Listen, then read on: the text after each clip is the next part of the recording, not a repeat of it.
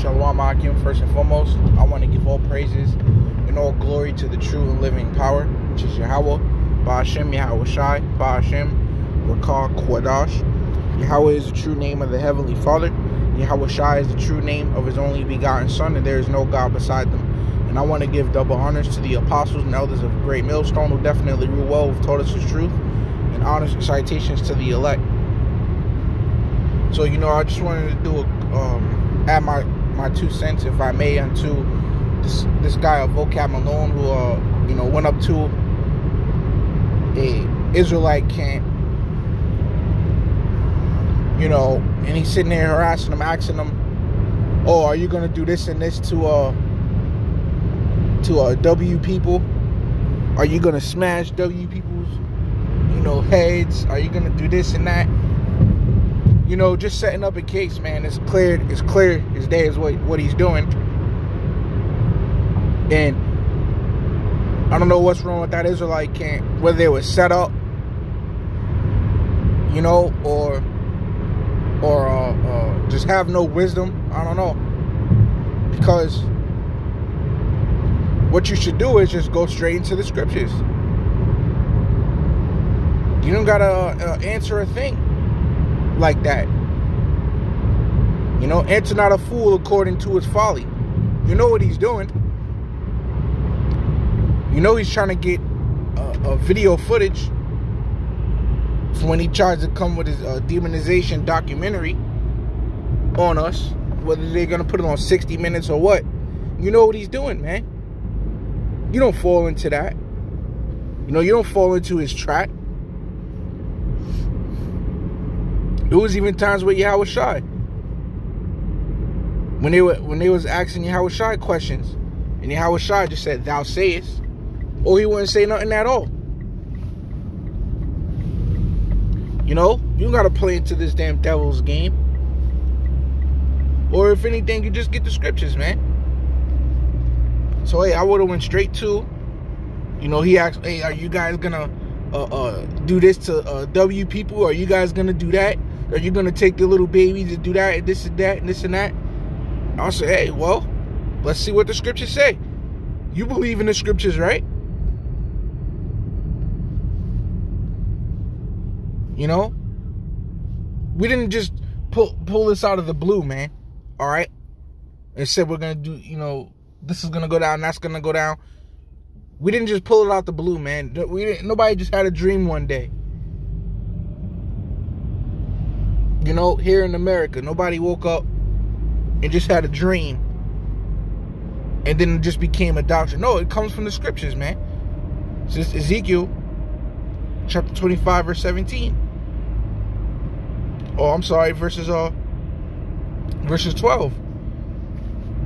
"Thus saith the Lord power, because that Edom," and we know who Edom is, it's you W people, right? Unlike what Vocab says, "Oh, they're already done away with." No, if they were done away with, we wouldn't be talking about them. They wouldn't be coming up every single day. Because the scriptures say that when they are done away, they shall be chased away like a dream of the night. They shall perish like their own dung. The eye that see him shall see him no more. Okay? So, meaning what? We're going to forget about these damn devils, man. When the time comes that they do, that they are done away with.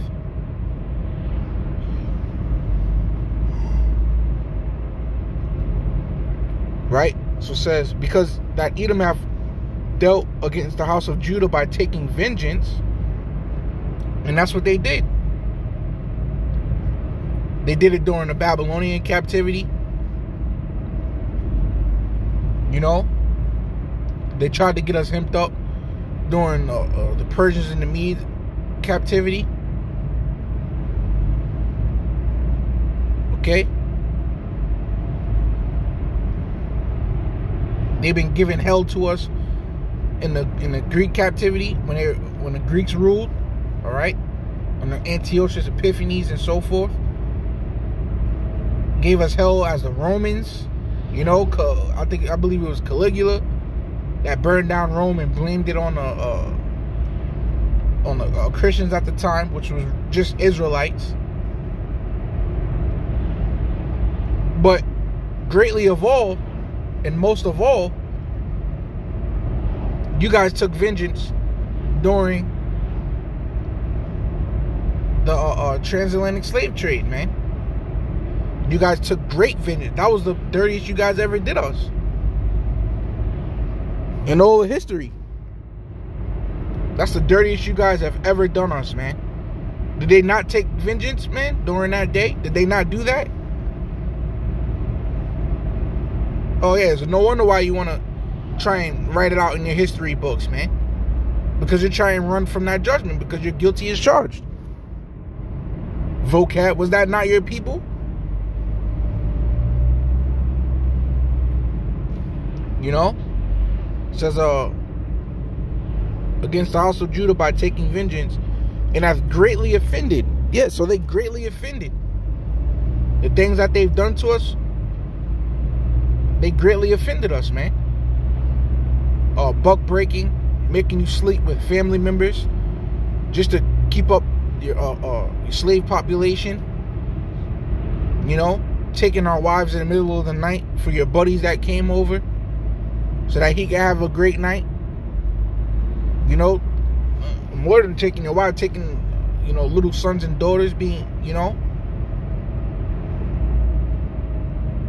And then not to mention, you painted over the image of our Savior, Yahweh Shai, and over the Most High. You painted over our King David. You painted over the angels. So you are guilty as charged, man. You have greatly offended the Lord's people. It says, and revenge himself upon them. So guess what? So here's the catch. And this is all scriptural. Therefore, thus saith the Lord power, I will also stretch out mine hand upon Edom. See? The Lord said he's going to stretch out his hand and will cut off man and beast from it. And I will make it desolate from Teman, and they of the Dan shall fall by the sword. And I will lay my vengeance upon Edom by the hand of my people Israel. So it's the Lord is the one you got a problem with. The Lord is the one you got your beef with, man. Because us of ourselves, we can't do nothing.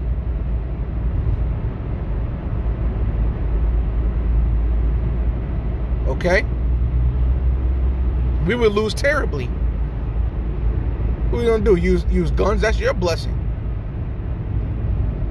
So really, we can't do nothing of our own will. But it's the Lord who you have your beef with, man. At the end of the day, he's the Most High power. He's the one that has the power to wage war against you, to put you in submission, into captivity, man. It's his vengeance that you got to deal with, man. And he's just going to so happen to use us to carry it out, according to the scriptures.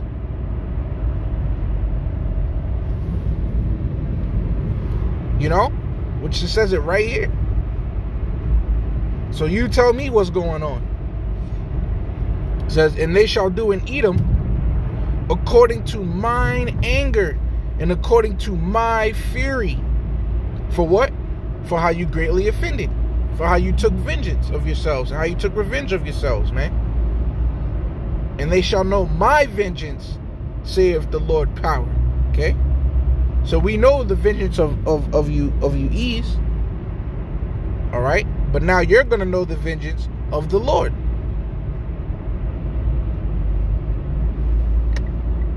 Okay? Let's get some more scriptures on that, man. So now the topic becomes, well, E's already done away with. You know? Which that's another lesson. But right now we're clearly getting into how the Lord has a major bone to pick with the Edomites, man. So So you coming up to camps, oh, you're going to do this? You're going to do that? Well, what do you believe after having read that scripture to you? You know? So how about you just stop being a devil and denounce the Bible now that you realize what's written within it? You know? You got nothing to do with the word anyway. This is Ezekiel 35:5. Because thou hast had, and who is it talking about? Is it talking about Edom? Alright? Because Mount Seir represents Edom. Verse 5, because thou hast had a perpetual hatred, and hast shed the blood of the children of Israel by the force of the sword in the time of their calamity, in the time that their iniquity had an end. Right, so, hey man, they shed our blood back then during the Babylonian captivity. Right? In the day of our calamity. And the Lord hasn't even forgiven them for that. Well, the Lord, as he said, I'll read it. Therefore, as I live, saith the Lord power, I will pursue, I will prepare thee unto blood. So the Lord is going to prepare, the Lord prepared a slaughter for you when you shedded our blood during the time of our calamity. So how much more is he going to prepare slaughter for you when you've outdone that during the transatlantic slave trade, man?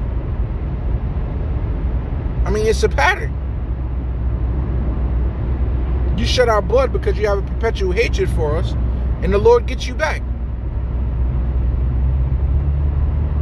Well, the Lord still haven't gotten you back for the transatlantic slave trade, man, and the atrocities that you've done unto our people. And not just the transatlantic slave trade, but even for the natives, that the things you've done to the natives, man, because they're Israelites. And there's no written record on how the Lord had got y'all back for that yet, man. Y'all still ruling to this day. So your bone to pick is with the Lord. Really, ultimately.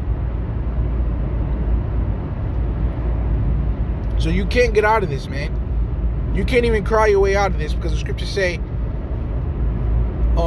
there's no repentance for Esau, even though he sought it carefully with tears, man. So there's no repentance for you. It's too late for you, man. Your ass is grass. Your ass is grass, man. And you want us to feel sorry for you? You want us to pray for you or something? You know, fuck you, man. That's why you mad and upset. So, at the end of the day, you tell me what's going to happen after reading these scriptures, man. It's called being in denial, man. You're in denial.